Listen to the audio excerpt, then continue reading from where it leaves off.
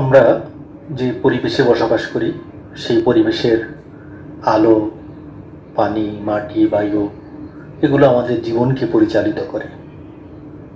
পরিবেশের প্রত্যেকটি উপাদান আমাদের জীবনযাত্রা, আমাদের দৈহিক বৈশিষ্ট্য এবং আমাদের যেই সামাজিক জীবন প্রত্যেকটির উপর প্রভাব বিস্তার করে। আর এই প্রভাব, অতি ক্ষুদ্র ক্ষুদ্র প্রভাবগুলো দিনের পর দিন আমাদের যেই জেনেটিক বৈশিষ্ট্য আছে সেই বৈশিষ্ট্যের মধ্যে মূল যে জায়গা থেকে আমাদের বৈশিষ্ট্যটার বহিঃপ্রকাশ ঘটে সেই জেনেটিক রূপান্তর ঘটাতে পারে।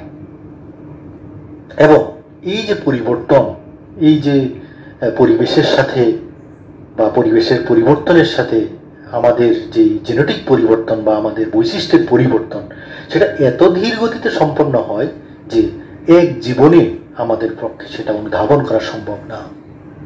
আমরা যদি আজকের একটি জীব এবং সেই জীবেরই উত্তরসূরিদেরকে যদি কয়েক হাজার বছর পরের তার অবস্থা যদি অনুধাবন করতে পারি, বুঝতে পারি, অথবা 1000 বছর আগে জীবটির কেমন অবস্থা ছিল আর আজকে কি অবস্থায় আছে, এই দুইটার মধ্যে যদি আমরা কম্পেয়ার করতে পারি, তাহলেই আমরা এই পরিবর্তনটা সহজে বুঝতে পারব। সুপ্রিয় শিক্ষার্থীবৃন্দ, তোমাদের সাথে আছি আমি দেওয়ান মোহাম্মদ ইয়াসির আরাফাত, সহকারী অধ্যাপক, প্রাণীবিদ্যা বিভাগ, নবাবগঞ্জ সরকারি কলেজ। আজ আমি উচ্চ মাধ্যমিক শ্রেণীর শিক্ষার্থীদের জন্য এবং যথারীতি অনার্স তৃতীয় বর্ষের শিক্ষার্থীদের জন্য একটি কমন টপিক নিয়ে আমি আলোচনা করব, একটি কমন বিষয় নিয়ে আমি আলোচনা করব, সেটা হলো বিবর্তন। উচ্চ মাধ্যমিক শ্রেণীর শিক্ষার্থীরা তোমাদের যে পাঠ্য বইয়ের 10ম অধ্যায়, জীববিজ্ঞান দ্বিতীয় পত্রের 10ম অধ্যায়, এটার দুইটা পার্ট, একটা অংশ ছিল জেনেটিক্স, যেটা আমরা ইতিমধ্যে আলোচনা করে ফেলেছি, আর দ্বিতীয় অংশ যেটা বিবর্তন নিয়ে, আমরা আজকে সেই বিবর্তনের পড়াটা শুরু করব। পাশাপাশি অনার্স তৃতীয় বর্ষের শিক্ষার্থী যারা আছো, যারা জুলজি নিয়ে অনার্স পড়ছো, তাদের তৃতীয় বর্ষের প্রথম পত্র যেটা, অর্থাৎ 23-31-01 পেপার যেটা, সেটাতেই তোমাদের বিবর্তন সম্পর্কিত পড়া আছে। আমরা সেটা নিয়ে আমরা আলোচনা করব। সেই বিবর্তনের প্রাথমিক কিছু কথা আমি শুরুতে বলবো, এবং সেই কথাটা হয়তো উচ্চ মাধ্যমিক শ্রেণীর শিক্ষার্থী তোমাদের জন্য বলছি, যে এই কথাটা আমি একটু হয়তো আমার কথাগুলো একটু বেশি হবে, যেটা তোমাদের সিলেবাসে নাই, কিন্তু আমি যেহেতু অনার্স তৃতীয় বর্ষের জন্য বিষয়টি একই রকমের বিষয় আছে, সেই জন্য আমি হয়তো এখানে একটু বেশি কথা বলবো। তোমরা শুনলে তোমাদের এটা ক্ষতি হবে না। আর দ্বিতীয় অংশে গিয়ে আমি আজকেই এই লেসনের মধ্যেই আমি আলোচনা করব বিশেষ করে ল্যামার্কিজম নিয়ে। তো ল্যামার্কিজমটা কমন অনার্সের শিক্ষার্থীদের জন্য আছে, উচ্চ মাধ্যমিক শিক্ষার্থীদের জন্য আছে। আর বিবর্তনের প্রাথমিক কথাবার্তা তো সবার জন্যই লাগবে। আমরা একটা বিষয় পড়তে গেলে প্রাথমিক সেটার ধারণাটা আমাদের তো অবশ্যই নিতে হবে। সেই ক্ষেত্রে আমরা আজকে সেখান থেকে শুরু করব।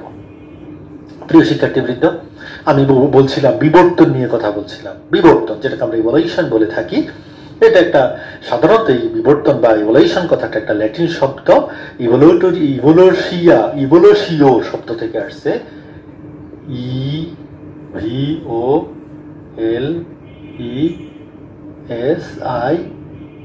EVOLESIO, ইভোলেসিও শব্দটা, ইভোলেসিও সরি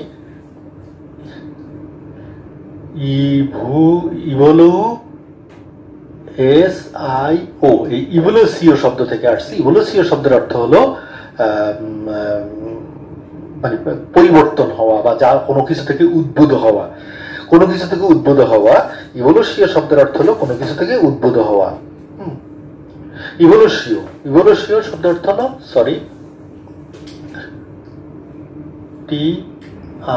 ইভোলুসিও একটা ল্যাটিন শব্দ। এই ইভোলুসিও শব্দের অর্থ হলো কোনো কিছু থেকে উদ্ভূত হওয়া, কোনো কিছু থেকে বেরিয়ে আসা।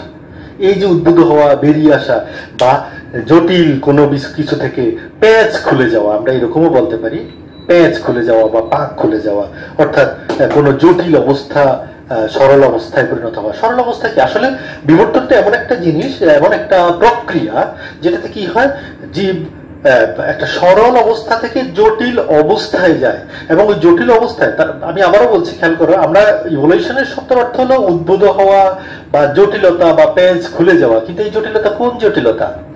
আমরা দেখো, খেয়াল করে দেখো, আমি যদি একটা ডানা আমার থাকতো তাহলে আমি আকাশে উঠতে পারতাম, ডানা দিয়ে আকাশে উঠতে পারতাম, পাখিরা কত সহজে আকাশে উঠতে পারে। প্রথম দিকে যে প্লেনগুলো আবিষ্কৃত হলো কত সহজ সরল ছিল, সিম্পল একটা প্লেন ছিল। যতই ক্রমান্বয়ে সময় যাচ্ছে ততই সেটা জটিল হচ্ছে, কিন্তু তার কার্যকারিতা অনেক সহজ হচ্ছে। অর্থাৎ গাঠনিক দিকে যতই জটিলতায় যাবে তার কার্যকারী দিকটা ততটা সহজ সাধ্য এবং সরল হবে। বিবর্তনটা সেই রকম। বিবর্তন কি করে? একটা জীবকে সরল অবস্থা থেকে জটিল অবস্থায় নিয়ে যায়। কি জন্য? তার জীবনযাপন প্রণালীটাকে জটিল বা কঠিন বা প্রতিকূলতা থেকে সহজ সরল এবং প্রতিকূলতা মুক্ত করার জন্য যেই পরিবর্তনটা হয় সেটাকে আমরা বলছি বিবর্তন। বিবর্তনের পেছনে অবশ্যই পরিবেশের ভূমিকা আছে। আমরা আরেকটা শব্দ এখানে পাই যেটাকে আমরা বলি অ্যাডাপ্টেশন। অ্যাডাপ্টেশন মানে অভিযোজন। অভিযোজন মানে কি? অভিযোজন মানে যেমন তুমি হয়তো শীত প্রধান দেশে এখন সাইবেরিয়াতে চলে গেলে, প্রচন্ড ঠান্ডা, হিমাঙ্কের নিচে টেম্পারেচার। অতএব তুমি কি করবে? সেখানে যাবে, যাওয়ার পরে দেখা যাবে তোমার মধ্যে ঠান্ডা জনিত উপসর্গ দেখা দিবে, জ্বর হতে পারে, ঠান্ডা লেগে যেতে পারে, ঘর থেকে বের হয়ে যাওয়া যাবে না। হ্যাঁ, আমরা যে পরিবেশে অভ্যস্ত ওই পরিবেশটা আমাদের মানে আমাদের এই পরিবেশের মতো নয়। অতএব আমরা এখানে স্বাভাবিকভাবে লাইফ লিড করতে পারবো না। তখন আমরা কি করবো? তখন দেখা যাবে এই আমরা কিন্তু এই যে আমরা প্রতিকূলতাটার মধ্যে পড়লাম, তখন কি করবো? আমাকে বেঁচে থাকার জন্য আমাকে বাইরে যেতে হবে, শীতের ভিতরে বরফের ভিতরে আমাকে চলাফেরা করতে হবে। করতে করতে একটা সময় আসবে তখন আমি ওই পরিবেশে অভ্যস্ত হয়ে যাব। প্রতিটা জীবই এইভাবে তার প্রতিকূলতাটাকে, প্রতিবন্ধকতাটাকে থেকে উত্তরণ ঘটিয়ে তাকে পরিবেশের সাথে নিজেকে মানিয়ে নিতে পারি। মানিয়ে নেওয়াটা হলো অ্যাডাপ্টেশন। আর অ্যাডাপ্টেশনটা যখন ধীরে ধীরে প্রজাতির বৈশিষ্ট্যের মতো হয়ে, অ্যাডাপ্টেশনটা তার মধ্যে বৈশিষ্ট্য আকারে হয়ে যায় এবং পরবর্তী প্রজন্মে সেই বৈশিষ্ট্যটা দেখা গেছে যে মূল যে প্রজাতিটা ছিল সেটা যেমন টিকে থাকলো, তার পাশাপাশি দেখা গেছে বা সেই প্রজাতি থেকে মূল যে প্রজাতির যে বৈশিষ্ট্য ছিল সেটা থেকে ভিন্ন বৈশিষ্ট্য সম্পন্ন আরেকটি জীব, তখন আমি আর আগেরটার সাথে এটাকে আমি আর একই পাল্লায় একই দলে রাখা আমার পক্ষে সম্ভব হবে না। তখনই আমি এটাকে একটা ভিন্ন বৈশিষ্ট্য সম্পন্ন জীব হিসাবে অভিহিত করবো। এটি বিবর্তনের মূল চাবিকাঠিটা এই জায়গায় আছে। অর্থাৎ এইটাকে আমরা বিবর্তনের হাতিয়ার বা বিবর্তন হিসাবে আমরা দেখে থাকি। একজন ব্রিটিশ দার্শনিক, সবাই তোমরা নাম জেনে থাকবে, হার্বার্ট স্পেন্সার নামক একজন ব্রিটিশ দার্শনিক। তিনি কিন্তু প্রথম এই ইভলিউশন শব্দটা 1852 সালে তার একটা লেখা, তার একটা প্রবন্ধের মধ্যে তিনি প্রথম এই ইভলিউশন শব্দটা ব্যবহার করেন। কিন্তু দেখা গেছে আরেকটা তথ্য পাওয়া যায়, একজন জার্মান বিজ্ঞানী সম্পর্কে জানা যায় যার নাম হলো ফন হেলার। এই ফন হেলার নামক একজন জার্মান জীববিজ্ঞানী। উনি ছিলেন, হার্ভার্ড স্পেন্সার ছিলেন ব্রিটিশ দার্শনিক, আর ফন হেলার তিনি একজন জার্মান একজন জীববিজ্ঞানী। তিনি 1744 সালে তার একটা লেখায় তিনি সর্বপ্রথম ইভলিউশন শব্দটা ব্যবহার করেন। সেটাও তো এই ইভলিউশন শব্দটা যিনি ব্যবহার করুক না কেন, আমরা বিশেষ করে একজন বিজ্ঞানীকে যিনি ইভলিউশন সম্পর্কে, প্রকৃতির এই পরিবর্তন নিয়ে প্রথম কথা বলেছেন, এম্পিডোক্লিটস, যিনি অ্যারিস্টটলেরও বহু আগে, এই এম্পিডোক্লিটস কি করেছেন, তিনি প্রথম বিবর্তনের ইভলিউশন শব্দটা ব্যবহার করেন। ইভলিউশন নিয়ে কথা বলেন। ইভলিউশন শব্দটা যদিও তখনও প্রচলিত ছিল না, কিন্তু তাকে আমরা এম্পিডোক্লিটসকে আমরা বিবর্তনবাদের জনক বলে থাকি। তিনি প্রথম বিবর্তন নিয়ে কথা বলেছেন, কারণ তিনি বলেছেন যোগ্যতমের আকস্মিক সৃষ্টি এবং অযোগ্যের বিলুপ্তি। তিনি প্রথম এই একটা তত্ত্ব ব্যবহার করেছেন, যে তত্ত্বের মূল কথাই ছিল যে যোগ্যতম যারা তারা টিকে থাকবে, আর যারা অযোগ্য সেটা আমরা এখনো জানি যার যোগ্যতা আছে সেই পরিবেশে প্রতিষ্ঠা লাভ করে। আর এই যোগ্যতা অর্জনের জন্যই কিন্তু আমাদের মধ্যে এই যে পড়াশোনা, আমরা এই পড়াশোনাটা করি কেন করি? আমরা যাতে যোগ্য হিসাবে টিকে থাকতে পারি। তাহলে এইখানেও কিন্তু বিবর্তিত হওয়ার জন্য, পরিবেশে টিকে থাকার জন্য আমরা সংগ্রাম করে যাচ্ছি। বিবর্তনের মূল কথা যেখান থেকে শুরু হয়েছে, অর্থাৎ এম্পিডোক্লিটস যেখান থেকে বিবর্তনের ধারণাটা আমাদের মধ্যে নিয়ে আসেন, সেখানে তার মূল কথাই ছিল যোগ্যতমরা কি করবে, টিকে থাকবে, আর অযোগ্য যারা আছে তারা হঠাৎ করে একদিন দেখা যাবে যে তার অস্তিত্ব আর পৃথিবীতে নেই। তাহলে এইভাবে কিন্তু আমরা বিবর্তনবাদের কথাটা আসছে। যাই হোক, এবার আসি আমরা আমাদের মূল কথায় চলে আসি। তা এইভাবে আমরা বিবর্তন নিয়ে আমরা দেখি। তার পরবর্তীতে তো আমরা দেখবো যে ডারউইনের আমরা বিবর্তনবাদের, আধুনিক বিবর্তনবাদে আমরা দেখবো যে ডারউইনের অবদান এটা অনস্বীকার্য। ডারউইনের যেই origin of species by means of natural selection যে বইটা আছে, সেটাকে আমরা বিবর্তন বিদ্যার আমরা বাইবেল হিসাবে আমরা বলি। তিনি প্রথম, যদিও সেই এম্পিডোক্লিস, তারপরে অ্যারিস্টটল, আরও বুফন, তারা বিবর্তনবাদ নিয়ে কাজ করেছেন, কিন্তু তারপরেও দেখবো যে আমরা এখানে মূলত ডারউইনের কথাটা এখানে না বললেই না। কারণ আধুনিক আমরা যখনই বিবর্তন শব্দটা, ইভলিউশন শব্দটা এবং ডারউইন অনেকটা সমার্থক হয়ে গিয়েছে, আমরা ডারউইনিজম নিয়ে যখন আলোচনা করব তখন আমরা সেই বিষয়গুলো সামনে নিয়ে আসবো। এছাড়া তোমার আমরা যেটা বলেছিলাম যে এম্পিডোক্লিসের কথা, তারপরে ডেমোক্রিটাসের কথা হচ্ছিল যে শরীরের যে অঙ্গটা যে পরিবেশের সাথে অভিযোজিত হয়, শরীরের অঙ্গগুলো পরিবেশের সাথে অভিযোজিত হয়ে সেগুলো টিকে থাকে। আবার দার্শনিক অ্যারিস্টটল বলেছিলেন যে নিম্ন স্তরের জীব কতগুলো নিয়মিত নিয়মতান্ত্রিক ধারাবাহিক পরিবর্তনের মাধ্যমে ধীরে ধীরে উন্নতির পথে অগ্রসর হয়ে উচ্চতর জীবে রূপান্তরিত হয়। তার মানে অ্যারিস্টটল এমন একজন বিজ্ঞানী যার অবদান জীববিজ্ঞান না, বিজ্ঞানের প্রতিটা ক্ষেত্রে রয়েছে। ঠিক একইভাবে জীববিজ্ঞানও তার অবদান রয়েছে। আমরা জানি জীববিজ্ঞানের জনক হলো অ্যারিস্টটলকে আমরা বলে থাকি। তার আগে কি কেউ জীববিজ্ঞান নিয়ে কথা বলে নাই? বলেছে, কিন্তু অ্যারিস্টটল যতটা করে গিয়েছেন অন্য হয়তো কেউ অতটা আমাদেরকে নিয়ে যেতে পারেননি। যেই জন্য আমরা তার ভূমিকাটা দেখি এই বিবর্তনের ক্ষেত্রে, বিবর্তনের যেই ধারণা সেখানেও দেখা গেছে অ্যারিস্টটলের ভূমিকা আছে। বুফনের কথা চলে আসতেছে। বুফন তিনিও কিন্তু এই পরিবর্তিত জীবের মানে পরিবর্তনশীল পৃথিবীতে বসবাসকারী জীবেরা যে পরিবর্তিত হয়ে টিকে থাকে সেই কথা বলেছেন। তার পরবর্তীতে আমরা যেটা এখন পড়ব, আধুনিককালে এসে দেখা গেছে আমরা ল্যামার্কের কথা বলছি, চার্লস ডারউইনের কথা বলছি, হুগো দা ভ্রিজের কথা বলছি, ভাইসম্যানের কথা বলতে পারি, সিনড, ডন, ডবজনস্কি, বিভিন্ন বিজ্ঞানী যারা বিশেষ করে পরবর্তীতে এসে এই বিবর্তনবাদের সাথে জিনতত্ত্বের সংমিশ্রণ ঘটিয়ে বিবর্তনবাদের আধুনিক ধারণা আমাদের মধ্যে এনে দেন, আমরা তাদেরকে কখনোই অস্বীকার করার আমাদের কোনো সুযোগ নেই। প্রিয় শিক্ষার্থীরা, আমরা কথা বলছিলাম বিবর্তন নিয়ে। বিবর্তন কি আমরা কিন্তু অলরেডি বুঝে ফেলেছি আমাদের এই কথাগুলোর মধ্যে দিয়ে, যে বিবর্তন হলো একটা সুশৃঙ্খল এবং ক্রমিক ধারাবাহিক পরিবর্তন। আমি আবারও বলছি, সুশৃঙ্খল এবং ক্রমিক ধারাবাহিক পরিবর্তন, যেই পরিবর্তনের মধ্য দিয়ে একটা জীব সরল অবস্থা থেকে জটিল দৈহিক গঠনগত অবস্থার দিকে যায়। যার ফলে কেন যাবে? কারণ এর ফলে কি হবে? তার জীবনযাপন প্রণালী কঠিন থেকে সহজ হবে। তোমরা দেখবা এখন আমরা ক্রমান্বয়ে আমরা 4G মোবাইল ইউজ করি, কত আমাদের জীবনযাত্রা কত সহজ করে দিয়েছে। গাঠনিক জটিলতা বেড়েছে, যন্ত্রের গাঠনিক জটিলতা বেড়েছে, কিন্তু কার্যকারিতা অনেক সহজ হয়েছে। তোমরা দেখবা, তোমরা যারা কম্পিউটার ইউজ করো, কম্পিউটারের দেখবা যে সফটওয়্যার গুলোর জেনারেশন আসে। আমরা যে উইন্ডোজ ইউজ করি, উইন্ডোজের জেনারেশন আসে। আমরা যেই লেখালেখির জন্য ওয়ার্ড ফাইলগুলো ইউজ করি, MS ওয়ার্ড ইউজ করি, সেটার মধ্যে দেখবা জেনারেশন চেঞ্জ। এখন 2000 চলতেছে, সেই 2000 মানে দেখবা যে এটা ভিতরে ঢুকলে অনেক জটিল, মানে আগের তুলনায় অনেক অনেক বেশি বেশি জিনিস আছে ভিতরের মধ্যে, কিন্তু তোমার দেখা যাচ্ছে অনেক বেশি কাজ করা যায়, অনেক সহজে কাজ করা যায়, অর্থাৎ কার্যকারিতাটাকে সহজ করে দিয়েছে।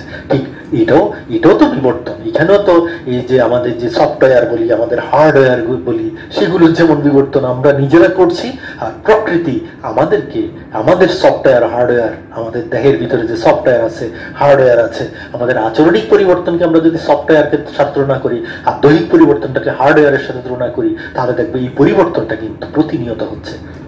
পরিবর্তনটা কিন্তু আমরা বুঝতে পারি না। কেন পারি না? না বোঝার পেছনে অনেকগুলো কারণ আছে। কারণ বিবর্তন আমি প্রথমে বলেছি হাজার হাজার লক্ষ লক্ষ বছর অতিক্রান্ত হওয়ার পর আমরা বুঝতে পারবো, এত সহজে বিবর্তনটা বোঝা যাবে না। আমি যদি একটা উদাহরণ তোমাদেরকে এরকম খেয়াল করো, একটা ছোট গরুর বাছুর আজকে জন্ম নিল, আমরা কোলে নিতে পারবো, সহজে কোলে নিতে পারবো। কারণ কত 15-20 কেজি হবে, হ্যাঁ, বা তার চেয়ে একটু বেশি হবে, 15 কেজি 20 কেজি আমরা সহজে তুলে ফেলতে পারবো। আজকে যদি তুলতে পারি, তাহলে কালকে সকালেও বাছুরটাকে তুলতে পারবো, কালকে বিকালেও কোলে নিতে পারবো, তারপর দিন পারবো। আমি যদি প্রতিদিন নেই, হঠাৎ করে তো একদিন আমি পারবো না এমন হবে না, প্রতিদিনই পারবো। বাছরও তো থেমে থাকবে না, তার দেহের বৃদ্ধি হবে। তাহলে এই যে এখানে আমার কি হবে, আমি যে প্রতিনিয়ত চেষ্টা করছি, প্রতিনিয়ত বাচ্চাটাকে কোলে তুলছি, তারপরে দেখা যাচ্ছে ওজন বেড়ে যাওয়ার পরেও কিন্তু আমি পারছি। কেন? কারণ আমার সক্ষমতা বৃদ্ধি পেয়েছে। এটাকে তোলার জন্য আমার মাসেলের গঠন, মাসেল মজবুত হয়েছে, আমার সক্ষমতা বৃদ্ধি পেয়েছে। এমন হবে না যে হঠাৎ করে আমি একদিন পারবো না। তার মানে কি, তাহলে আমি বড় গরুকেও তুলতে পারবো না? আমি হয়তো বার্ধক্যে উপনীত হবো, তা হয়তো ওই সময় অতটুকু শক্তি আমার থাকবে না, কিন্তু হঠাৎ করে আমি অনেক বড় একটা গরুর বাছুরকে তোলা আর প্রতিদিন তোলার ফলে অভ্যাসগত তোলা, দুটোর মধ্যে পার্থক্য আছে। তাহলে বিবর্তনটা এরকম অভ্যাসগত পরিবর্তন, অর্থাৎ আমাদের মধ্যে মানে বিবর্তন এরকম না যে কখনো থেমে থাকবে, এটা কন্টিনিউয়াসলি চলমান একটা প্রক্রিয়া। যাই হোক, আমরা প্রিয় শিক্ষার্থীরা, আমরা বিবর্তন সম্পর্কে, বিবর্তনের যে সহজ কতগুলো কথাবার্তা আমরা বিবর্তন সম্পর্কে বলছি। আর এই যে বিবর্তন, আমি কিন্তু মোবাইলের বিবর্তন নিয়ে আসছি, আমি সফটওয়্যার বিবর্তনের কথা বলেছি, কম্পিউটারের বিবর্তনের কথা বলেছি, যান্ত্রিক এরোপ্লেনের কথা বলেছি, আমাদের দৈহিক কথা বলেছি। তাহলে আমি জীব দেহের যে বিবর্তন বলবো সেটাকে আমরা বলবো জৈব বিবর্তন। বায়োলজিক এই অর্গানিক ইভোলিউশন বলবে, আমরা অর্গানিক ইভোলিউশন বা যেটাকে আমরা জৈব বিবর্তন বলবো। তাহলে আমরা আসলে আমরা পড়ছি কিন্তু জৈব বিবর্তন, আমরা অন্য যন্ত্রের বিবর্তন নিয়ে আমরা আলোচনা করব না।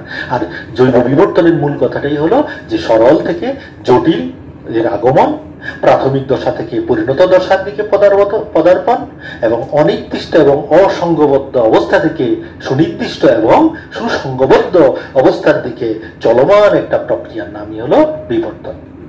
এখন আসি আমরা বিবর্তনের চারটি মূল বৈশিষ্ট্য আমরা একটু কথা বলবো, যে বিবর্তনের চারটা মূল বৈশিষ্ট্য আছে। হ্যাঁ, যেমন একটা হলো টাইম, কালিক পরিবর্তন। হ্যাঁ, সময়ের সাথে সাথে যে পরিবর্তনটা, এটাকে কালিক, চেঞ্জ অফ ইন টাইম, অর্থাৎ যেটাকে আমরা বিবর্তনকে বলবো আমরা এক বৈশিষ্ট্য হলো কালিক পরিবর্তন, মানে টাইমের সাথে চেঞ্জ ইন টাইম, অর্থাৎ সময়ের সাথে সাথে একটা কোনো কিছু থেকে আকস্মিক কোনো পরিবর্তনকে আমরা কখনো বিবর্তন বলবো না। কোনো কিছু আকস্মিক ভাবে একদিনে সৃষ্টি হবে না, ধারাবাহিক এবং ক্রম। কারণ আমরা বলছি বিবর্তনটা হবে প্রয়োজনে, আর প্রয়োজনে যে পরিবর্তন সেটা ধীরে ধীরে হয়, ধীরে ধীরে ধীরে ধীরে হবে, এবং সেটা যে ধীরে ধীরে যে পরিবর্তন সেটা সুস্থিতি লাভ করে। আমরা জানি হঠাৎ আকস্মিক পরিবর্তনকে আমরা মিউটেশন বলি, মিউটেশন অনেক ক্ষেত্রে সুস্থিত না। যাই হোক, তারপরে আসি 2 নম্বর হলো পর্যায়ক্রমিক বিন্যাস হবে।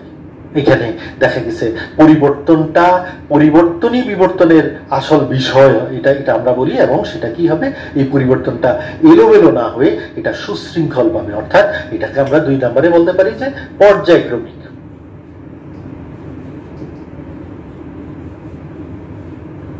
পর্যায়ক্রমিক বিন্যাস, অর্থাৎ বৈশিষ্ট্য যেগুলো পরিবর্তিত হচ্ছে এগুলো পর্যায়ক্রমে ধীরে ধীরে সুশৃঙ্খলভাবে বিন্যস্ত হয়ে সুস্থিতি লাভ করবে। তারপরে আসি উৎপত্তিগত কারণ। 3 নম্বর হলো উৎপত্তিগত কারণ। উৎপত্তিগত কারণ অর্থাৎ যে কোনো কিছুরই একটা থাকবে, কারণ থাকবে। কারণ এমনি এমনি বিবর্তনটা এমনি এমনি হবে না, একটা সময়ের সাথে এটার অবশ্যই একটা পিছনে রহস্য থাকবে। বিবর্তন হওয়ার পেছনে এটা পূর্বে যে অস্তিত্বমান যে সত্তা ছিল সেটা ওইটা থেকে পরবর্তী সত্তার সৃষ্টি হবে। তাহলে উৎপত্তিগত একটা অবশ্যই কারণ থাকবে। এটা ওই কারণেই, অর্থাৎ ওই কারণটাই হলো লুকায়িত রহস্য, যার ফলে বিবর্তনটা হবে। অবশ্যই প্রত্যেকটা বিবর্তনের পেছনে একটা সুনির্দিষ্ট কারণ থাকবে। প্রত্যেকটা সৃষ্টির পেছনে যেমন কারণ থাকে, প্রতিটা ধ্বংসের পেছনেও কারণ থাকে, প্রতিটা পরিবর্তনের পেছনেও কারণ থাকবে। বিবর্তন আমরা বলবো ওয়ান কাইন্ড অফ চেঞ্জ, অর্থাৎ এক ধরনের পরিবর্তনটাই হলো বিবর্তন। তবে সেই পরিবর্তন, খেয়াল করো, আমার বৈশিষ্ট্য পরিবর্তন হলে মানুষের বৈশিষ্ট্য পরিবর্তন হবে না, আমাদের বৈশিষ্ট্যের পরিবর্তন হলে মানুষের বৈশিষ্ট্যের পরিবর্তন হবে। আমি আবারও বলছি, খেয়াল করো, আমি যে কথাটা বলেছি যে আমি পরিবর্তিত হলে মানুষ পরিবর্তিত হবে না, আমরা পরিবর্তিত হলে মানুষ পরিবর্তিত হবে। আমি মানুষের একজন সদস্য, হ্যাঁ আমি তো পরিবর্তন হব, তবে সমষ্টিগতভাবে আমরা যদি আমাদের আচরণ চেঞ্জ করি তাহলে আমাদের সমাজ পরিবর্তিত হবে, দেশের আমাদের আচার আচরণিক পরিবর্তন হবে, সমগ্র দেশের সমগ্র পৃথিবীর মানুষের আচরণ পরিবর্তন হবে। বিবর্তন কখনো ব্যক্তি পর্যায়ে হয় না, বিবর্তন হয় সমষ্টি পর্যায়ে, গোষ্ঠী পর্যায়ে, সমষ্টি পর্যায়ে বিবর্তন হয়। একটা পরিবেশে একটা কমিউনিটির পরিবর্তন হলে সেখানে বিবর্তন হবে। যদি একক কোনো প্রাণীর পরিবর্তন হয় সেটা কখনোই সুস্থিত হবে না, সেটাকে আমরা কখনো বিবর্তন হিসাবে চিহ্নিত করি না। তাহলে বিবর্তনের পেছনে কারণ, যেই কারণটা শুধু আমার জন্য প্রযোজ্য, সেই কারণটা আমার পার্শ্ববর্তী যারা আছে, আমার আশেপাশে যারা আছে সবার জন্য প্রযোজ্য। অতএব ওই কারণের প্রভাব শুধু আমার মধ্যে আসবে না, আমার আশেপাশে পরিবেশে যারা আছে সবার মধ্যে এই কারণটার যে প্রভাব সেটা দেখা যাবে, যার ফলে বিবর্তনটা সবার মধ্যেই পরিবর্তনটা হবে। আরেকটা হলো, আরেকটা 4 নম্বর কারণ হলো সৃজনশীল সংশ্লেষ। সৃজনশীল মানে কি? অবশ্যই সৃজনশীল হতে হবে। 3 নম্বর, 4 নম্বর,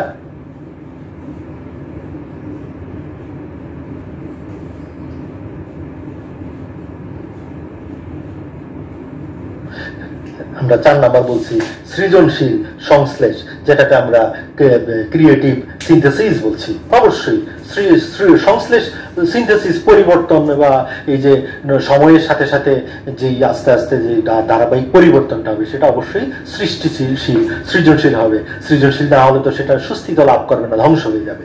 যাই হোক প্রিয় শিক্ষার্থীরা, আমরা বিবর্তনের কয়েকটা বৈশিষ্ট্য নিয়ে আলোচনা করলাম। এবার আসি আমরা বিবর্তনের কয়েকটা স্তর। আমি খুব সংক্ষেপে বিবর্তনের স্তরগুলো নিয়ে আলোচনা করব। বিবর্তনে আমরা 3টা স্তর বা পর্যায় দেখে থাকি।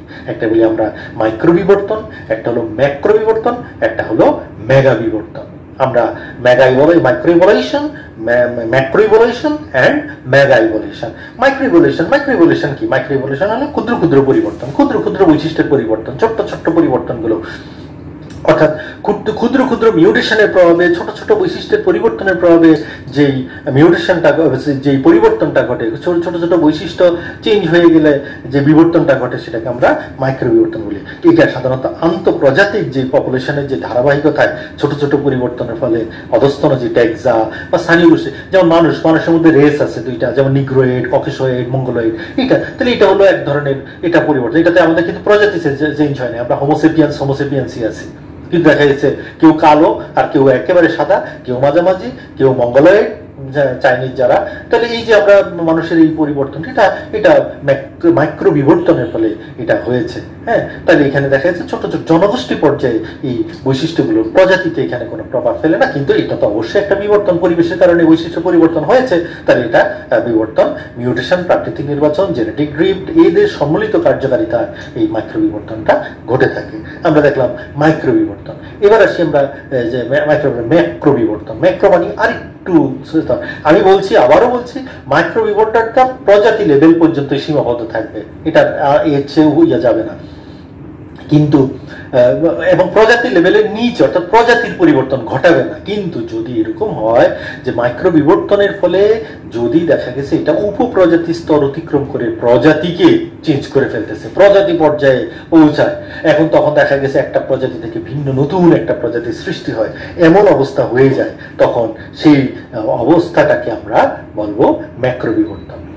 এটা যদি যখন একটা প্রজাতি কোনো প্রতিযোগিতাবিহীন কোনো পরিবেশে থাকে, তখন সেখানে এই ম্যাক্রো বিবর্তন সংগঠিত হয়। হ্যাঁ, এইরূপ মিউটেশনের ফলে জীবগোষ্ঠীতে বিভিন্ন রকমের যে যে নানা রকমের বসতি থাকে, একটা জীবগোষ্ঠীর যে নানা রকমের বসতি থাকে তারা সেটা দখল করে নেয়। অল্প সময়ের মধ্যে অভিযোজনিক বিচ্ছুরণ বা র্যাপিড রেডিয়েশনের ফলে দেখা গেছে ভিন্ন ভিন্ন প্রাণীদের, মানে প্রাণীর অস্তিত্ব আমরা দেখবো, ভিন্ন ভিন্ন দশা আমরা দেখবো। তখন এরকম আমরা এই দশাগুলো, এই ধরনের ম্যাক্রো বিবর্তনের পর্যায়গুলো আমরা বিশেষ করে সরীসৃপদের মধ্যে, উভচরদের মধ্যে, তারপরে ঘোড়ার বিবর্তনের ক্ষেত্রে আমরা এরকম অবস্থা দেখেছি। এখানে আমরা দেখবো যে ম্যাক্রো বিবর্তনের পর্যায়টা এদের মধ্যে সংগঠিত হয়েছে। তারপরে আসবো আমরা মেগা বিবর্তন। এটা শুধু কেবল যে প্রজাতিকে আলাদা প্রজাতি সৃষ্টি করছে তা না, তার উপরে চলে যাবে। অর্থাৎ প্রজাতি স্তরকে অতিক্রম করে যদি ফ্যামিলি বা ক্লাস, অর্ডার, এই ধরনের, অর্থাৎ একটা শ্রেণীর প্রাণীটাতে এত পরিবর্তন হয়েছে, কোন একটা প্রাণীতে এত পরিবর্তন হয়ে গেছে, তাকে আমরা এখন ওই শ্রেণীতেই আর ফেলতে পারছি না, এটা অন্য শ্রেণীতে চলে গেছে, বা ওই অর্ডারে রাখতে পারতেছি না, হ্যাঁ, বর্গে রাখতে পারতেছি না, ভিন্ন বর্গের সদস্য হয়ে গেছে তার পরিবর্তনের ফলে। মানে পরিবর্তনটা হবে ব্যাপক পরিবর্তন।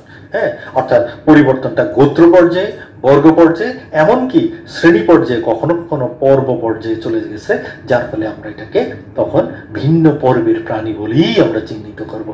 তোমরা যখন ডাইভার্সিটি, অ্যানিমেল ডাইভার্সিটি ফার্স্ট ইয়ারে পড়েছ, তোমরা দেখবো প্রত্যেকটা পর্বের শুরুতে, প্রতিটা প্রাণীর শুরুতে তার ইতিহাস নিয়ে কথা ছিল, এবং সেখানে পড়লেই দেখবা কখনো কোনো বিজ্ঞানী এটাকে এই পর্বের অন্তর্ভুক্ত বলেছে, কোনো বিজ্ঞানী ওই পর্বের অন্তর্ভুক্ত বলেছে, কারণ একটা প্রাণী বিভিন্ন পর্বের বৈশিষ্ট্য দেখা গেছে তাদের মধ্যে সংমিশ্রণ হয়ে গেছে। যাই হোক, আমরা এরকম দেখবো এই বিবর্তন। আমরা মেগা বিবর্তন সম্পর্কে আমরা বললাম, আমরা এটাও দেখি উভচর থেকে, যেমন আমরা দেখি ম্যাক্রো বিবর্তনের কারণে, মেগা বিবর্তনের কারণে উভচর থেকে সরীসৃপের আবির্ভাব ঘটেছে, সরীসৃপ থেকে পাখির আবির্ভাব ঘটেছে, আবার অন্যদিকে সরীসৃপের একটা শাখা থেকে স্তন্যপায়ীর আবির্ভাব ঘটেছে। তাহলে এটা সম্ভব হয়েছে মেগা বিবর্তনের কারণে।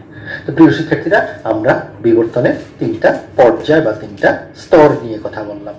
এখন আসলে আমরা আরেকটা ছোট্ট যে বা বড় জিনিসই ছোট করে একটু আলোচনা করি, সেটা হলো আমরা এখন যে জিনিসটা আলোচনা করব টাইপ অফ বা প্যাটার্ন অফ ইভলিউশন, যেটাকে আমরা বলি, অর্থাৎ বিবর্তনের ধরন, হ্যাঁ, প্যাটার্ন। আমরা এর আগেরটা বলেছিলাম লেভেল বা পর্যায় বা স্তর, এখন বলবো প্যাটার্ন, বিবর্তনটা কেমন হবে, বিবর্তন কত রকমের হয়, আমরা সেই জায়গাটায় আসবো।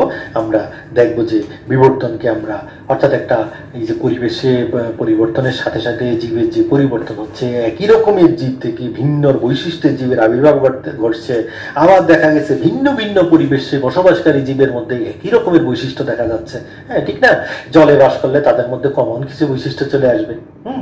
আবার একই প্রাণী, একই গ্রুপের প্রাণী, একই শ্রেণীর প্রাণী, জলে বাস করার কারণে এক বৈশিষ্ট্য, আকাশে ওড়ার কারণে আরেক বৈশিষ্ট্য, ডাঙায় থাকার কারণে আরেক বৈশিষ্ট্য। তাহলে এখানে দেখা গেছে যে একই প্রাণীর ভিন্ন ভিন্ন বৈশিষ্ট্য, বিভিন্ন প্রাণীর একই রকমের বৈশিষ্ট্য, এই ধরনের আমরা পরিবর্তনগুলো দেখি। তাহলে এই যে পরিবর্তন, এই যে বিবর্তন, এগুলোকে, এটা হলো বিবর্তনের প্যাটার্ন। এটার মধ্যে আমরা 3 রকমের দেখি। আমরা একটা বলি অপসারী বা ডাইভার্জেন্ট ইভলিউশন, একটা বলি আমরা অভিসারী বা কনভার্জেন্ট ইভলিউশন, আর একটা বলি আমরা সমান্তরাল বা প্যারালাল ইভলিউশন। আমরা ইভলিউশনকে এইভাবে 3টা প্যাটার্নে ভাগ করি। একটা বলি আমরা অপসারী বা ডাইভার্জেন্ট, একটা বলি আমরা অভিসারী বা কনভার্জেন্ট, আর একটা বলি আমরা সমান্তরাল বা প্যারালাল বিবর্তন। আমরা যদি একটু ছোট ছোট করে উদাহরণ দিয়ে একটু বিষয়গুলো দেখি, যেমন আমরা বলছি প্রথমে অপসারী বিবর্তন। অপসারী বিবর্তন বলতে কি, যে একই পূর্বপুরুষ থেকে উদ্ভূত এরা।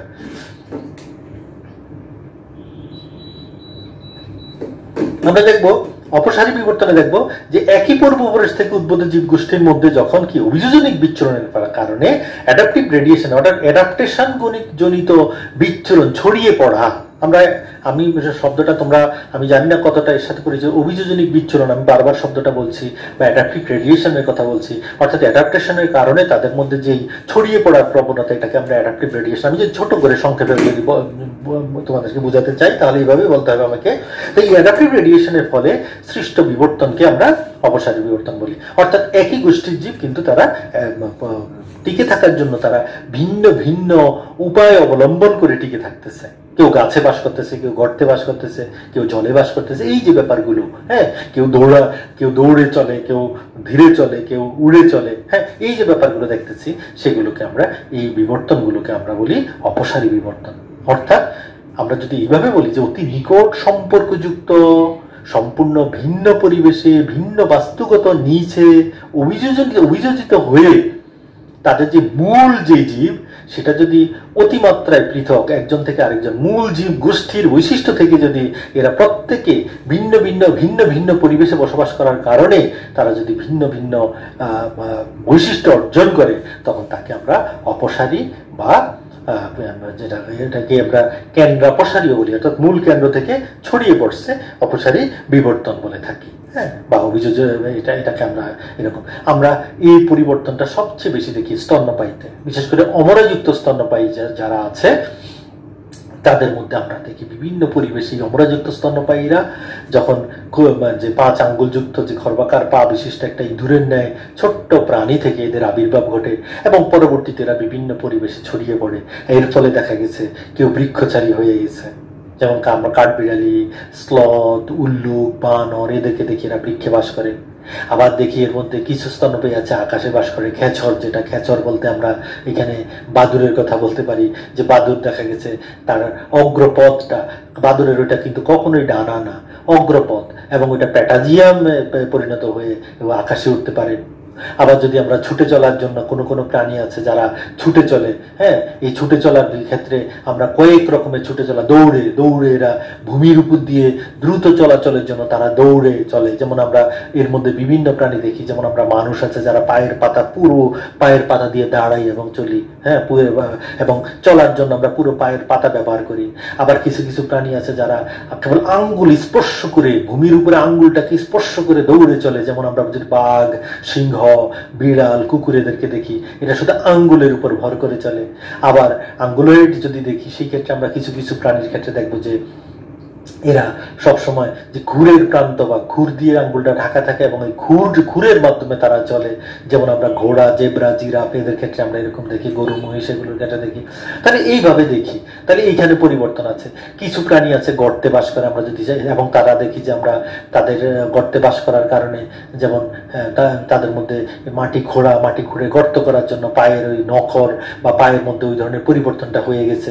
এর মধ্যে ইঁদুর সহ আছে, ইঁদুর, তারপরে কিছু প্রাণী আছে তাদের পায়ের বিলুপ্ত হয়ে গেছে, যেমন সাপ, সেও গর্তে বাস করার কারণে তার পা, সরি আমরা সাপটা এখানে আসবে না, সরি আমি যেহেতু স্তন্যপায়ীর উদাহরণ দিচ্ছি, যাই হোক এটা ইঁদুরের কথা বললাম। আবার কিছু প্রাণী আছে জলজ অভিযোজনের কারণে তাদের অগ্রপথটা ফ্লিপারে পরিণত হয়ে গেছে।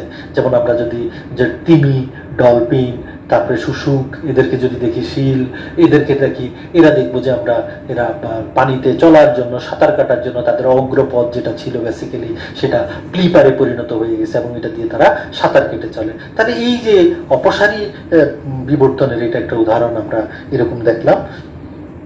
আমরা এখন আরেকটা জিনিস দেখতে পারি, তোমরা ডারউইনের নাম শুনেছ। ডারউইন যখন ইংল্যান্ড থেকে যাত্রা করেন, 5 বছর যাবৎ বিভিন্ন সমুদ্রের বিভিন্ন দ্বীপগুলোতে করেছেন। ক্যানারি দ্বীপ আছে এর মধ্যে, তার মধ্যে সবচেয়ে গুরুত্বপূর্ণ তার যে ভ্রমণ, যেটা নিয়ে তিনি তার বিবর্তনে সবচেয়ে বেশি রসদ তিনি যেখানে পেয়েছেন সেটা ছিল গ্যালাপাগোস দ্বীপপুঞ্জ।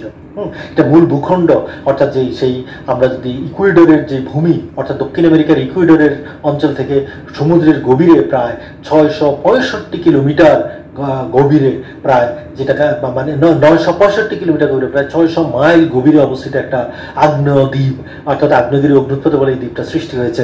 এই মূল ভূমিখণ্ড থেকে এত দূরে অবস্থিত এই দ্বীপে তিনি গিয়ে সেখানে কিছু সরীসৃপ, কিছু পাখি যাদের মধ্যে পান, যাদের বৈশিষ্ট্যগুলো দেখা গেছে মূল ভূখণ্ডে সেম পাখি আছে, কিন্তু তাদের বৈশিষ্ট্যের সাথে এদের বৈশিষ্ট্যের কোনো মিলই ছিল না। এই বিচ্ছিন্ন হয়ে থাকার কারণে ওই পরিবেশে তাদের মধ্যে একটা বিশেষ ধরনের বৈশিষ্ট্যের আবির্ভাব ঘটে, বিশেষ ধরনের বৈশিষ্ট্যের পরিবর্তন ঘটে। হ্যাঁ, তাহলে তিনি এই ধরনের পাখিগুলো এখানে পান এবং বিভিন্ন প্রজাতি, শুধু পাখিই না, এছাড়া অর্থাৎ যেটাকে আমরা তিনি ফ্রিঞ্জে পাখি বলছেন, পিঙ্গে পাখি, এই পিঙ্গে পাখির 14টা প্রজাতি তিনি সেখানে পান এবং এই 14টা প্রজাতি মূল ভূখণ্ডের যে মূল প্রজাতি সেটা থেকে মানে যে বিচ্যুত বা ডাইভার্জেন্ট বৈশিষ্ট্য সম্পন্ন। এইভাবে আমরা আরো অনেক উদাহরণ দিতে পারি। আমরা মোটামুটি আমরা বুঝে নিলাম, আমরা আসলে উদাহরণ দিলে তো আরো বহু উদাহরণ দেওয়া যায়, পৃথিবীতে প্রচুর যে জীবের মধ্যে আমরা প্রচুর উদাহরণ পাবো। যাই হোক, গেল আমাদের অপসারী উদাহরণ বিবর্তনের সম্পর্কে আমরা কথা বললাম। এবার আসি আমরা আরেকটা জিনিস বলি, অভিসারী, যেটাকে আমরা কনভার্জেন্ট ইভোলিউশন বলছি। কনভার্জেন্ট ইভোলিউশন যে অভিন্ন বসতিতে বা একই পরিবেশে বসবাসের জন্য আমরা এখানে দেখেছি একই ধরনের জীব ভিন্ন পরিবেশে বসবাস কারণে ভিন্ন ভিন্ন বৈশিষ্ট্যের তার মধ্যে অর্জিত হয়েছে।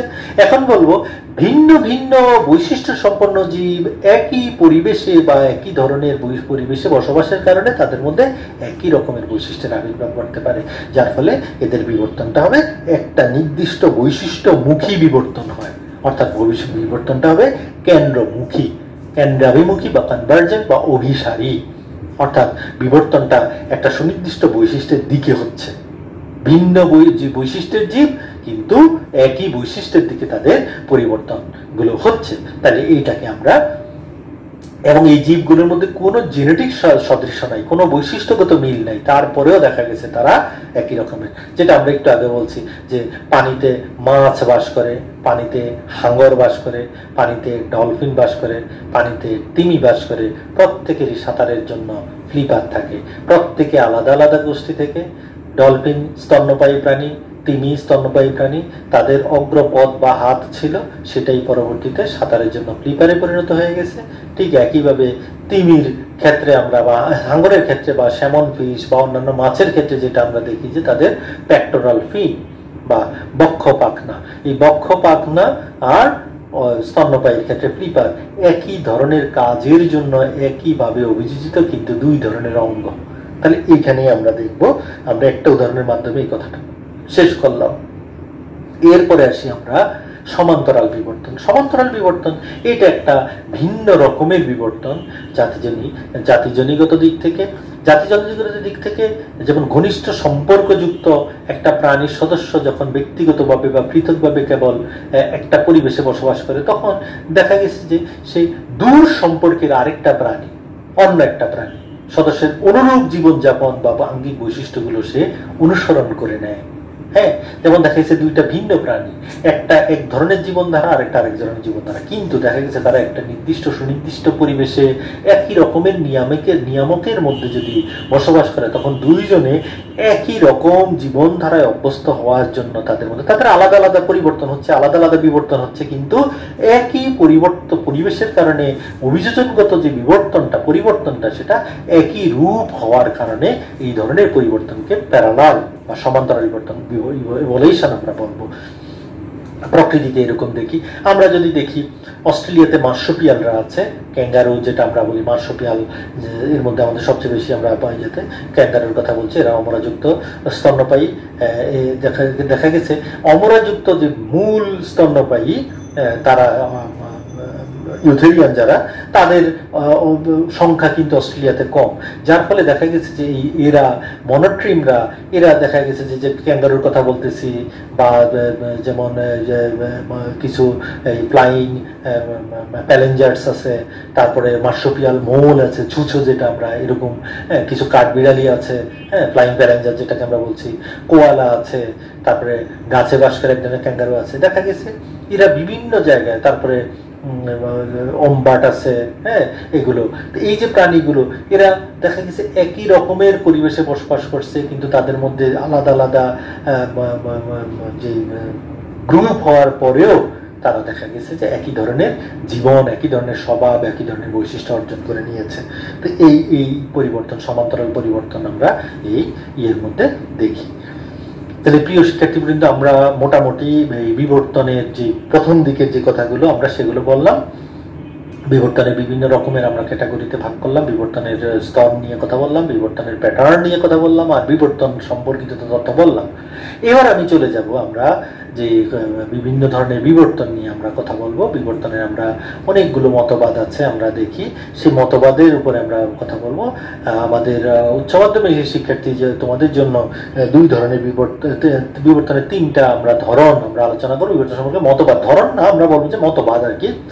আসলে বিবর্তনটা একটা চলমান প্রক্রিয়া, এটা নিয়ে বিভিন্ন আমরা বলেছি যে শুরু থেকে অনেক বিজ্ঞানী এতে কাজ করেছেন, বিভিন্ন মতবাদ আছে। উচ্চ মাধ্যমিকের সিলেবাসে তিনটা মতবাদ আছে, যদিও অনার্স সিলেবাস আরো বেশি আছে, আমরা অনার্সের জন্য আলাদা করে তখন সেটা আলোচনা করব, কিন্তু কমন যে কথাগুলো আছে সেগুলো আমরা এখানে আলোচনা করি। তার মধ্যে তিনটা বিবর্তন আছে এখানে আমরা উচ্চ মাধ্যমিক শ্রেণীর সিলেবাসে। তার মধ্যে একটা আছে ল্যামার্কিজম, একটা ডারউইনিজম, একটা হলো নিউ ডারউইনিজম। আমরা এই তিনটা বিবর্তন নিয়ে কথা বলবো।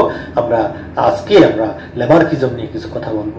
ল্যামার্কিজম, ল্যামার্ক তোমরা হয়তো নাম শুনে থাকবে, ছোট্ট একটা নাম ল্যামার্ক, খুবই গুরুত্বপূর্ণ একজন বিজ্ঞানী, ফরাসি বিজ্ঞানী, এবং তিনি বিশেষ করে তার পরিচয়টা হলো তিনি একজন প্রকৃতি বিজ্ঞানী, তিনি প্রকৃতি নিয়ে কাজ করেছেন, হ্যাঁ, এবং তিনি ফ্রান্সে জন্মগ্রহণকারী একজন বিজ্ঞানী। তার আসলে আমরা ল্যামার্ক বললো, তার নামটা কিন্তু ছোট্ট একটা নাম।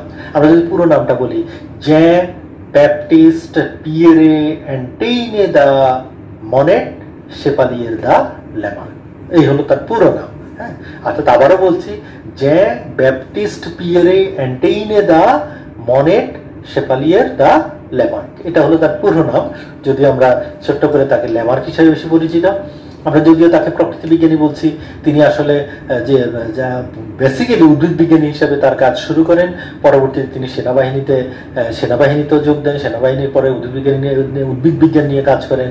তিনি প্রথম বায়োলজি শব্দটার প্রবর্তন করেন।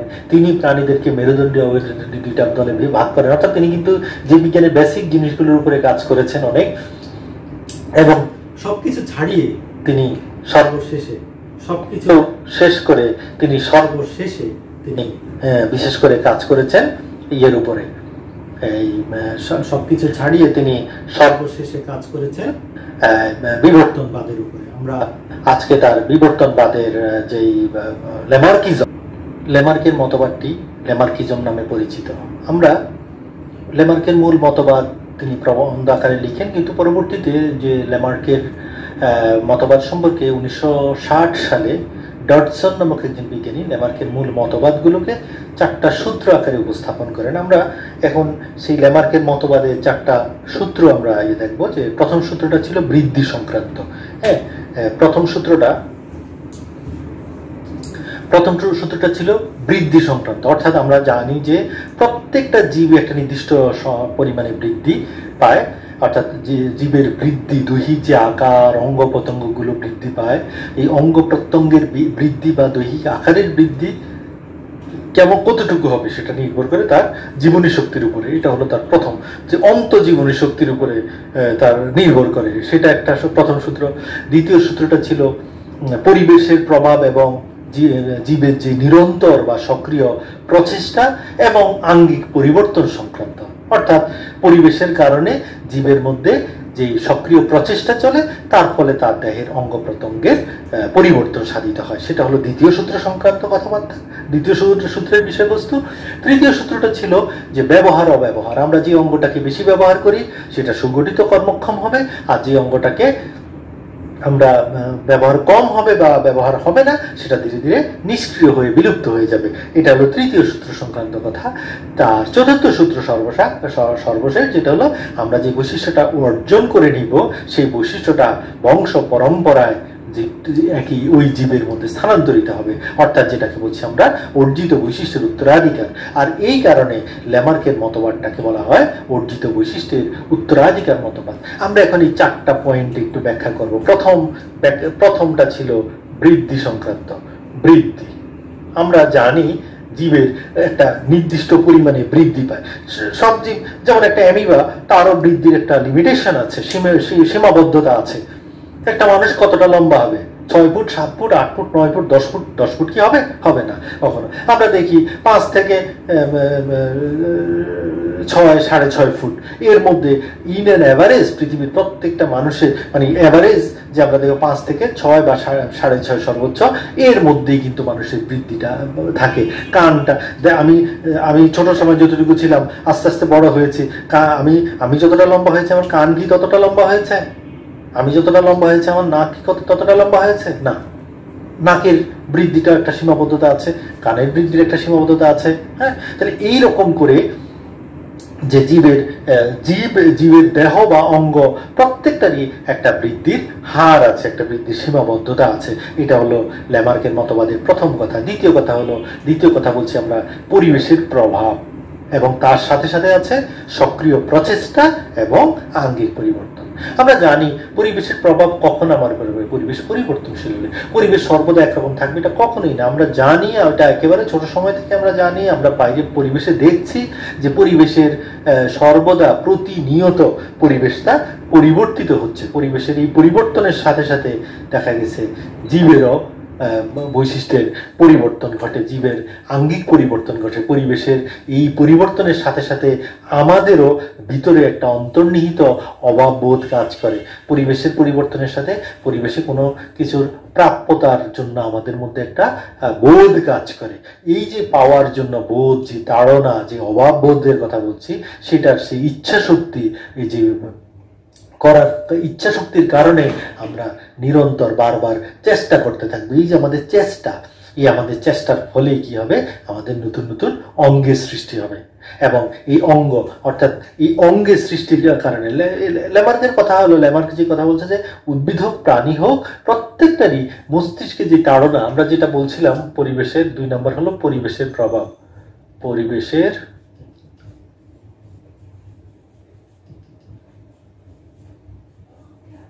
প্রভাব ও আঙ্গিক পরিবর্তন। আমি ছোট করে লিখছি যে পরিবেশের প্রভাব ও আঙ্গিক পরিবর্তন, এটার সাথে কিন্তু মানে পরিবেশের প্রভাবের সাথে কিন্তু সক্রিয় প্রচেষ্টা আছে। আমরা যদি এইভাবে লিখি পরিবেশের প্রভাব, সক্রিয় প্রচেষ্টা ও আঙ্গিক পরিবর্তন।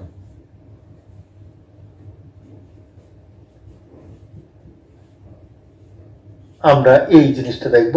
এটাই বলছিলাম যে আমাদের মধ্যে বলা হয়েছে যে মানে ল্যামার্কের মতে যে এই যে প্রভাবটা এটা কিন্তু আমাদের মস্তিষ্ক তাড়িত, মস্তিষ্কের তাড়না, স্নায়ু তাড়িত, স্নায়ুবাহিত হয়ে যখনই আমাদের মধ্যে এই বোধটা কাজ করবে স্নায়ুর মাধ্যমে, তখনই আমাদের মধ্যে এই নতুন নতুন অঙ্গের সৃষ্টি হবে। যেমন জিরাফের স্নায়ু তাড়নাকে গাছের উপর থেকে পাতা খাওয়ার জন্য তার মধ্যে যে তাড়নার সৃষ্টি হয়েছে, সেটাই কিন্তু তার পরবর্তীতে নতুন বৈশিষ্ট্যের বা নতুন অঙ্গ বা বিশেষ করে গলা লম্বা হওয়ার পেছনে কাজ করেছে।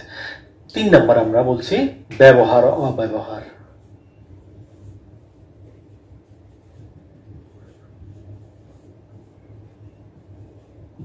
ব্যবহার আর অব্যবহার আমরা জানি, এটা তো স্বাভাবিক কথা।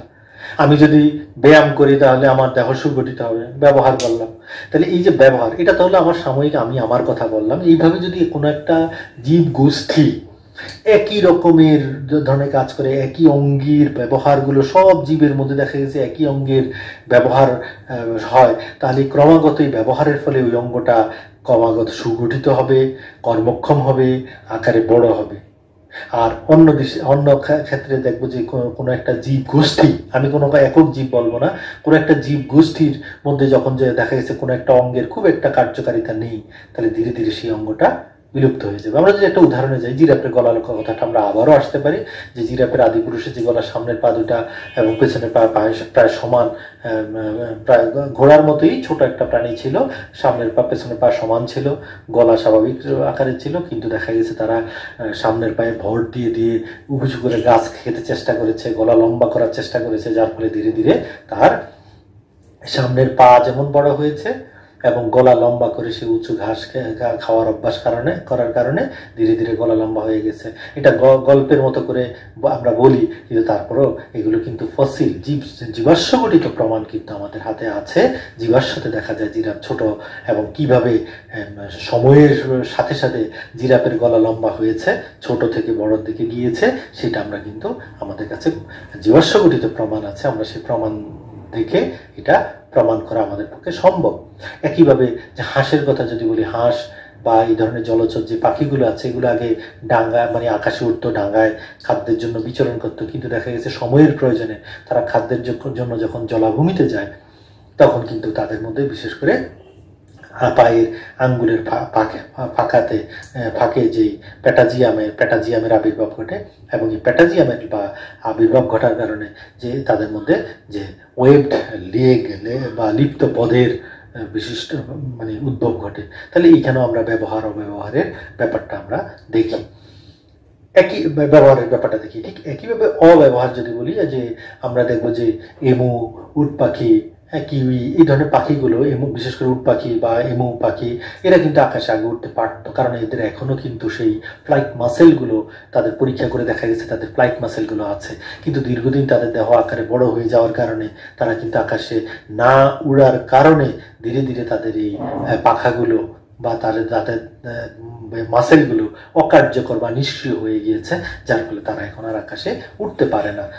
আমরা আগে আমাদের কানের পেছনে কিছু পেশি আছে, আমাদের লেজ গঠনকারী স্তন্যপায়ী প্রাণী লেজ গঠনকারী যে কক্সিজিয়াল কশেরুকাগুলো আছে, সেই কক্সিজ এটা মানে কক্সিজে রূপান্তরিত হয়ে সেটা এখন আর লেজের হচ্ছে বিলুপ্ত হয়ে গেছে। আমাদের অ্যাপেন্ডিক্সের কথা আমরা বলতে পারি, আমাদের নেক্রেটিমে আমরা নেত্রপল্লবের কথা বলতে পারি। এইভাবে নিষ্ক্রিয় অঙ্গ আছে, এগুলো অব্যবহারের কারণে বিলুপ্ত হয়ে গেছে। সর্বশেষ আমরা আসি 3 নম্বর 4 নম্বর অর্জিত বৈশিষ্ট্যের উত্তরাধিকার। অর্জিত